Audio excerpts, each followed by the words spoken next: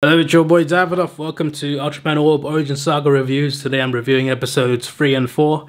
I'm kind of annoyed right now because I need to go sleep in a little bit. And there was a big cliffhanger in episode 4. I'm just like, oh no, why now? Of all times, why now? How dare you? I gotta wait to see the next episode. That's not fair. That's not fair. But yeah, it's interesting so far. Juggler and Guy, they saved two women who were stuck on their ship. They're trying to look for their captain who they think has betrayed them but actually hasn't. So they saved these women from planet Kanon, from Bemstar. Guy finally manages a way to defeat Bemstar. Juggler's like, finally, you took too long, mate. I just love how they're still friends at this point, but you can tell he's kind of like slowly turning into someone who's jealous. Like, you can already see it in his face sometimes. What was pretty scary though was in episode 4, because I keep forgetting the Kaiju's name, flipping Bezelb. Bezelb, they infected Juggler. And seeing this angry, maniacal, possessed Juggler was kind of terrifying. He was terrifying in the Orb show. He was even more terrifying maybe not. Maybe not. I guess it was just giving a glimpse of what he was going to become at some point in the Orb show. But yeah, he was pretty terrifying. But luckily, I keep forgetting this. Shinra. I keep forgetting his name. Luckily, he had the cure on his neck to stop Juggler. There's some new information about Queen Amati, which I thought was quite interesting. So the scientist isn't just obsessed with this queen.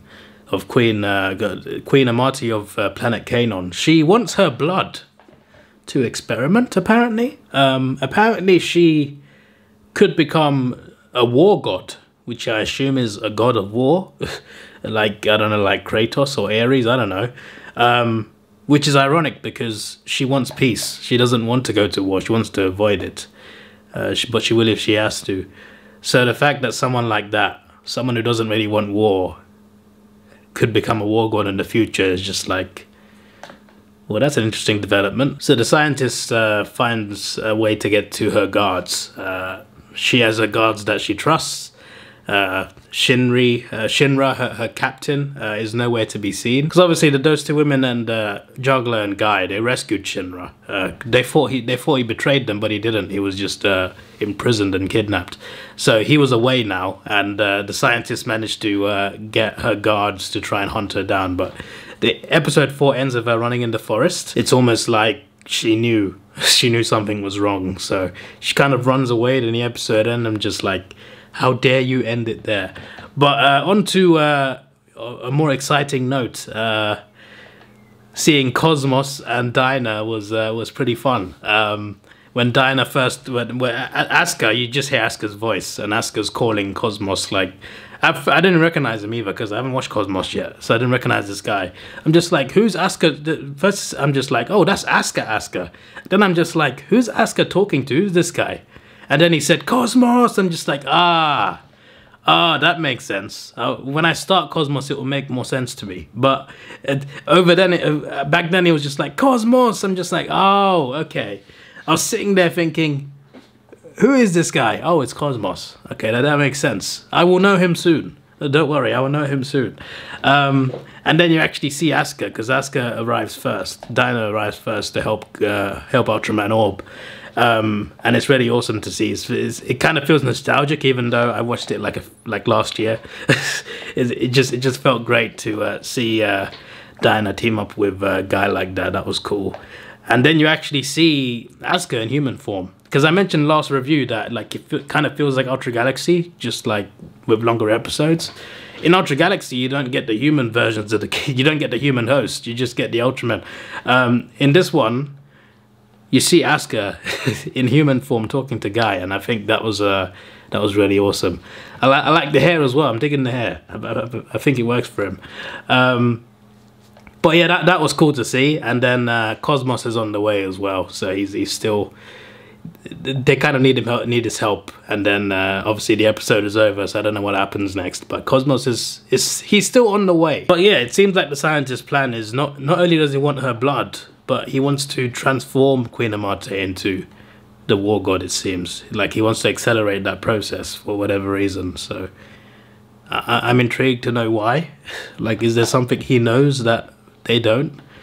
I'm very curious about that. And also there was the guy on Earth, because Earth is I mean, they're not on Earth, but the Earth is very far away from where they are. And this person, Shohei, I think his name is, he finds, so him and his two scientist friends, they find like a plant or something, or a seed, and Shohei gets blown away by it, like literally blown away across the room. And it does something to his mind, and he sees visions. And for some reason, he has like a spiritual connection to Queen Amate. And he says, oh, Queen Amate is calling me, she needs my help. And his scientist friends think he's crazy. I thought that was pretty interesting. I'm just like, I think he has a big role to play at some point in the show. He's not seeing these visions for no reason. And he's actually seeing these visions. But his friends think he's crazy because he's writing these diagrams on the whiteboard. He's acting ridiculous. He's not acting normal. But actually, something important is happening. And I guess maybe Earth is an important planet in this storyline. I assume Storm will go to Earth at some point. So I'm intrigued. There are still 8 episodes left. So there's plenty that can happen. But I'm enjoying it so far. There's so many interesting characters, interesting premise, and you obviously got Dinah and Cosmos joining the fray as well. So yeah, and at this point, Guy and Juggler are still friends, but the jealousy is probably starting to build up slowly and surely. But I just like the friendship vibe. I like the fact that Juggler's being supportive in this one so far. So far, he's still a good guy so far, but he does become good again at the end of Orb. And at the end of Z, so we'll be all right. But yeah, I thought that was this show's fun so far. I just hate the fact that I've watched episode 4 and it's a cliffhanger. I'm just like, how could you do this to me? So that's my review. Hope you enjoyed it, and let me know anything down below. Just no spoilers, please, for the future episodes. This is your boy Davidoff. Please like, share, subscribe. Thanks for watching. Have a good day and goodbye. Let's take it slow. Where you go, I go too.